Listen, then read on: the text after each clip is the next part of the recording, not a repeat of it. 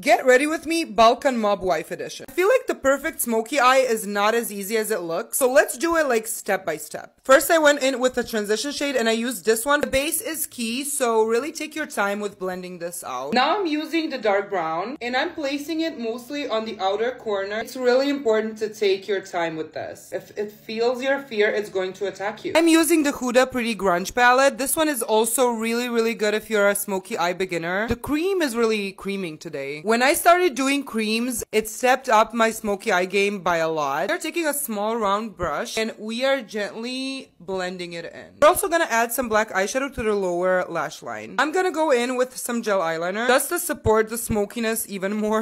I'm gonna go over all of my beauty marks. This is gonna be our lip combo. Okay, let me finish everything up. Now, who's been talking shit about my husband? Let me hear it. Nema zajebancije sa ženom mafijaša, brate.